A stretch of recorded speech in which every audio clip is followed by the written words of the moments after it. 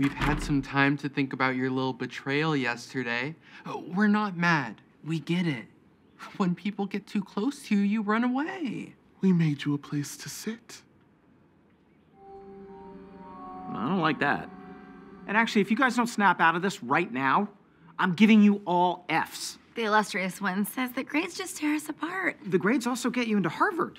Oh, I'm not going to Harvard. No, I'm staying here and having Marcus's babies. And that'll do her. I'm out.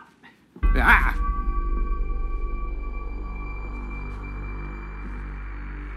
All right.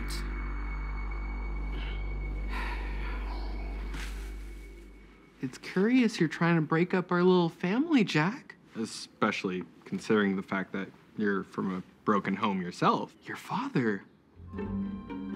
Where is your father, Jack? I honestly don't care. Let's restart. Good morning. Where's Papa, Jack? Is Papa mad? Nope. Joke's on you. Sends me a Christmas card every year from Ann Arbor. Tell Anthony about the last time you saw your Papa. Let me inhale your pain. I'm strong enough.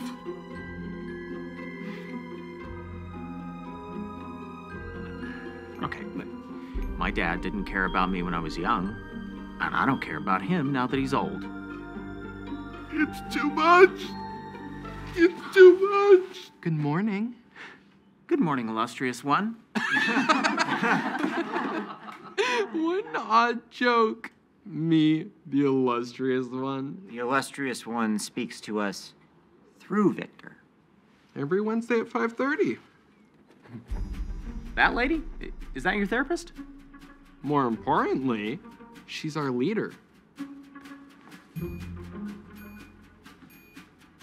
We must help Jack reconcile with his father. I found his father's address and drafted a letter from Jack.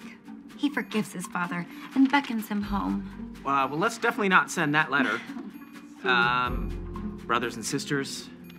Sarika is wise. Let us dance.